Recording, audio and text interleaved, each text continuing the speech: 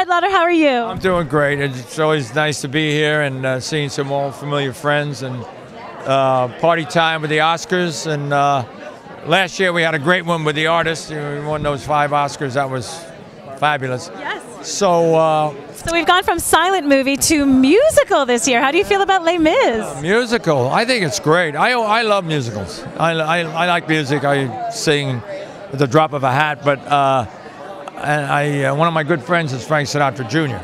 So he schooled me a little bit on the workings of the orchestra and the band and everything, and it was great. But anyway, and my cousin Elaine Stritch, she's a big, an amazing musical theater. She is a legend. Music, you know. Yes.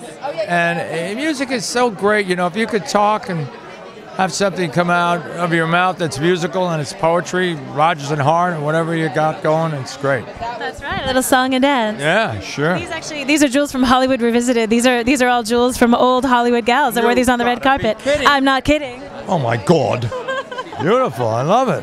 Yeah. Well, thank you very much for having a chat with us. It's always wonderful to see you. It's nice to see you, and I want to tip my hat to your mom and dad bringing up a nice girl. Thanks, Ed. Thanks for watching Real TV Films. I'm Tara Hunnewell. I'm feeling mighty low.